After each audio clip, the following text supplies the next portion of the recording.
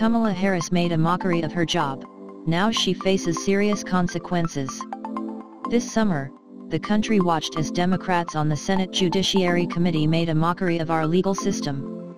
Perhaps one of the worst was Kamala Harris, who attacked Supreme Court nominee Brett Kavanaugh. She helped push vile accusations aimed at destroying the man's reputation.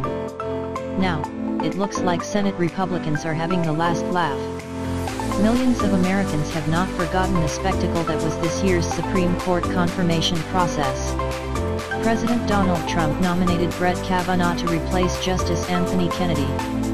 Kavanaugh was a respected and accomplished judge who served the country for years.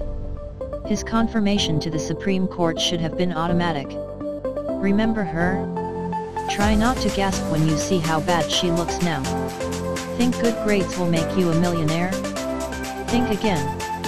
But Democrats decided to disgrace our entire country. Democrats on the Senate Judiciary Committee turned the confirmation process into a circus. They allowed protesters to storm the meeting room, shouting and disrupting the procedures. Democrats on the committee, like Sen. Kamala Harris, disrupted the meetings themselves. They frequently interrupted their colleagues with outbursts and accusations. They attacked Kavanaugh's record, calling into question his many years of service. When it was clear their schemes would fail, they stooped to a new low. Democrats used bogus accusations of sexual assault in the hopes of destroying a good man's career, family, and reputation. One of the chief schemers in the entire affair was Kamala Harris, senator from California. She joined in with her cohorts Dianne Feinstein and Cory Booker to turn a once dignified process into utter chaos.